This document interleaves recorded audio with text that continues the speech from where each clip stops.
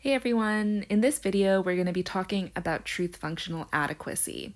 This is one of the three main metatheoretic claims that we're establishing in the Metatheory unit, along with the soundness theorem and the completeness theorem. This one is less ambitious than the other two, and it's going to be our starting point in Metatheory. If you've looked at the textbook, this is section 6.2 of the logic book, and it's called in that textbook truth functional completeness. We're going to be calling it truth functional adequacy just to avoid any potential confusion with the completeness theorem. So just to clear that up, it's under the textbook under truth functional completeness rather than truth functional adequacy.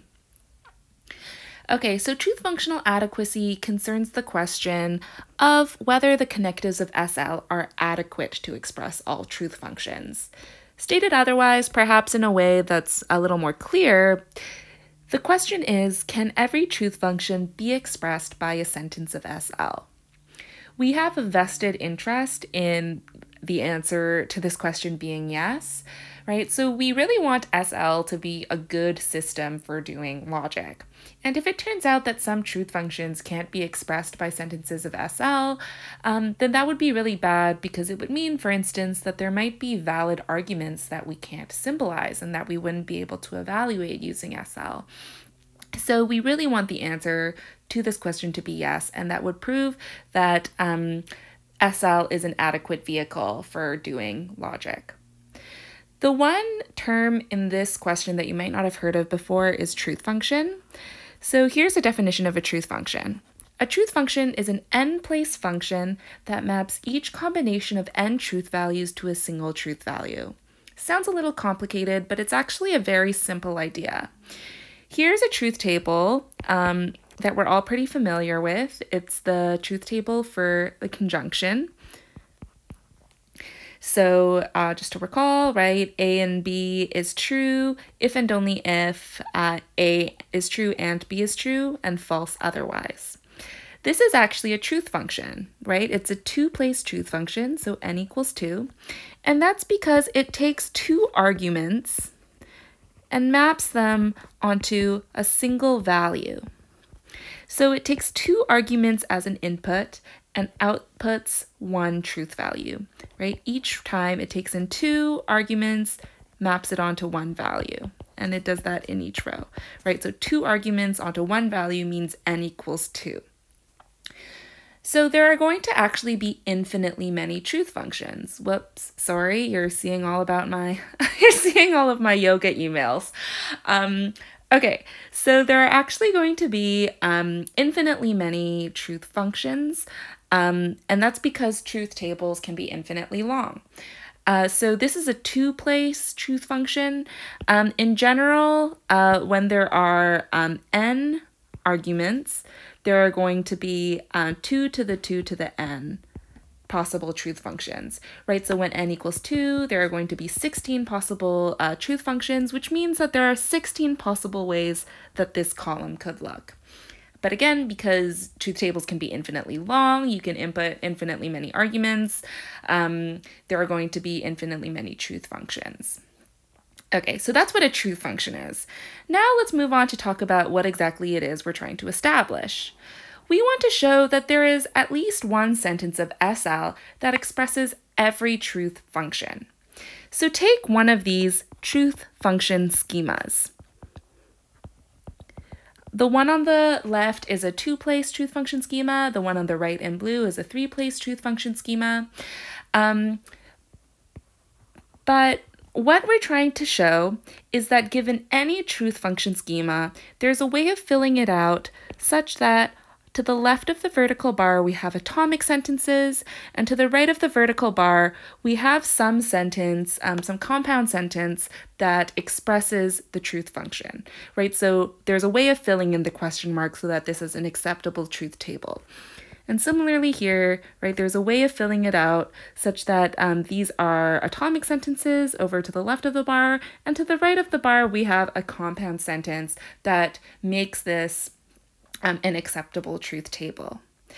So we want to prove that for any truth function schema, any way that these tables could look, there's a way of figuring out what should go over top of the question mark. In fact, we're going to be proving something a bit stronger than that. We're going to be saying, if you take a look at this meta theorem, that every truth function can be expressed by a sentence of SL that contains no sentential connectives other than negation, wedge, and ampersand. So it actually turns out that we don't even need the biconditional and the material conditional in order to do this for any truth function schema that you are approached with. The proof of this meta theorem is pretty cool. It actually identifies an algorithm that allows you to figure out how to fill in a truth function schema no matter what that schema looks like. So we're going to talk about how to use that algorithm. The algorithm, the first two steps of the algorithm are always going to be the same no matter what. There are three possible scenarios for the final step. So in what follows, I'm going to go over three examples, one for each scenario in the final step. And hopefully that illustrates how you should go about approaching truth function schemas in order to establish truth functional adequacy. So step one, I'll go over the steps using this first example at the bottom here. So step one is to mark the columns of atomic sentences alphabetically. So that means everything to the left side of the vertical bar, you want to label alphabetically using an atomic sentence. So because there are two columns to the left of the vertical bar, I'm going to label them A and B. That completes step one. Step two is to form the characteristic sentence for each row. The characteristic sentence is the sentence that's true if and only if its atomic components have the truth values indicated in that row. So this is where the ampersand and the negation are going to come in. So how I like to do it is I like to sort of create this space over to the left of the truth function schema where I'm going to write out the characteristic sentence. And what you want to do is write a conjunction of the two atomic sentences depending on whether they're true or false. So when A is true and B is true, the characteristic sentence is going to be A and B. When A is true and B is false, the characteristic sentence is going to be A and not B. A is false and B is true, not A and B. A is false and B is false, not A and not B. So, okay, that completes step two. Again, steps one and two are the same no matter what scenario you're dealing with in the third step.